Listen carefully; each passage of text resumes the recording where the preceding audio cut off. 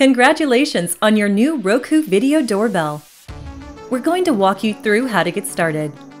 Here's what should be in your box. Got everything? Great! Let's keep moving. Grab your smartphone and let's download the Roku Smart Home app. After it's downloaded, open the Roku Smart Home app and sign in with your Roku account. Don't have a Roku account yet? Now's the time to create one. You may need to set up two-factor authentication. Next, allow access to your location while you're using the app.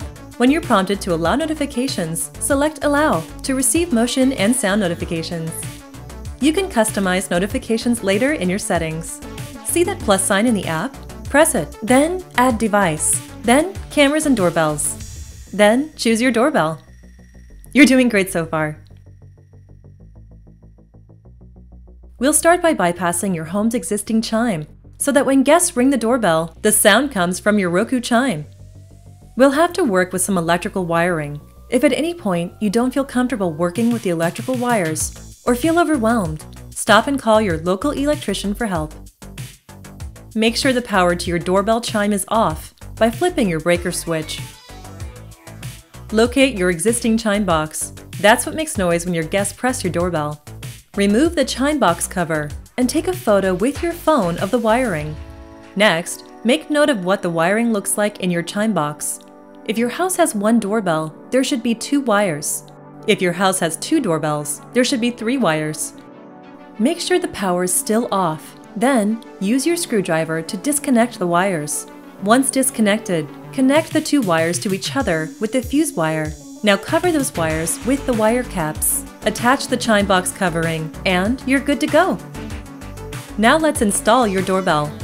First, make sure the power to your doorbell is off. Use your screwdriver to remove your doorbell from the wall and disconnect the wires in the back. Now, choose whether you'd like to use a wedge plate or a wall plate.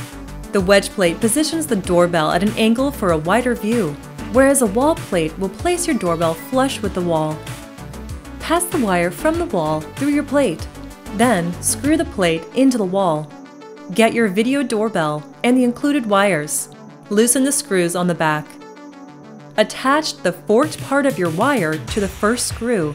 Then, repeat the step for the next wire and screw.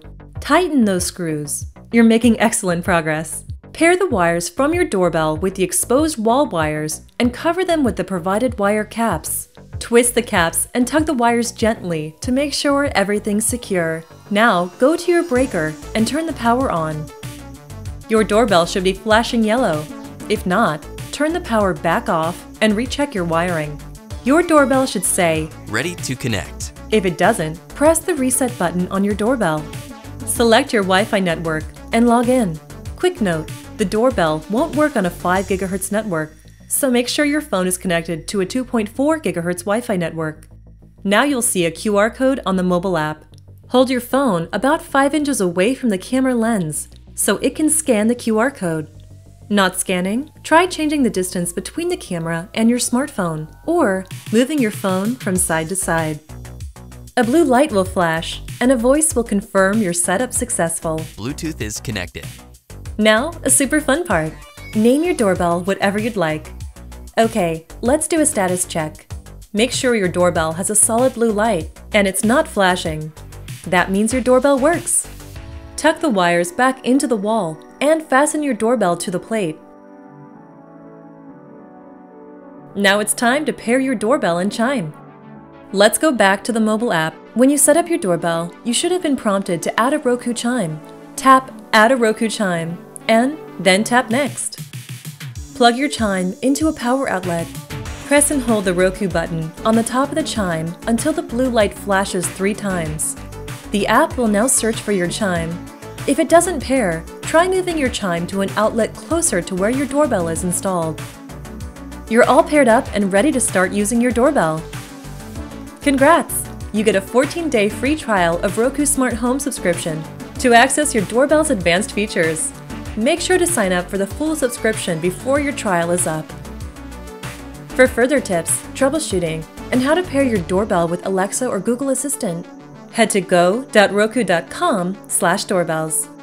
Thanks for watching! Welcome home to Roku.